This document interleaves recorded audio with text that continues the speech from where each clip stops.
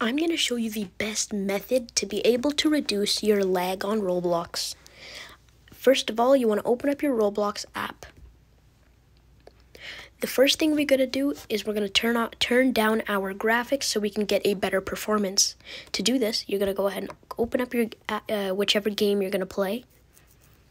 And now you're going to click on the Roblox button, click on Settings, and scroll and make sure the graphics quality isn't high.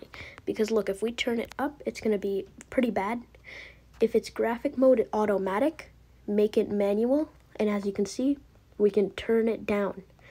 If we turn it down, this is going to cause our frames per second to go up, meaning we're going to have a smoother gameplay.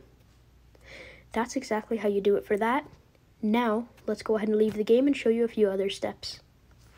Next step you want to do is make sure you have any background apps closed.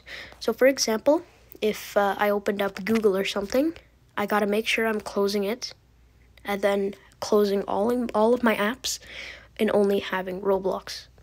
Another step that I'm going to be needing to do is if your battery goes under 20% or under a certain threshold, it's not going to have the battery to perform just as well.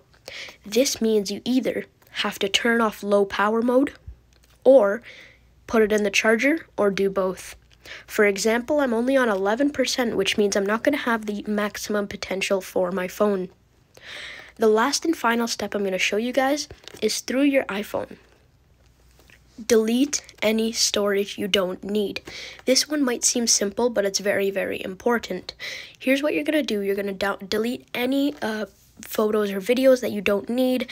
If you go to your recently deleted in your Photos app, you're going to be able to see some of the things that you have recently deleted.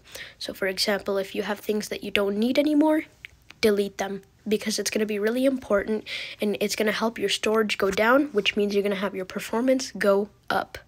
Thank you for watching.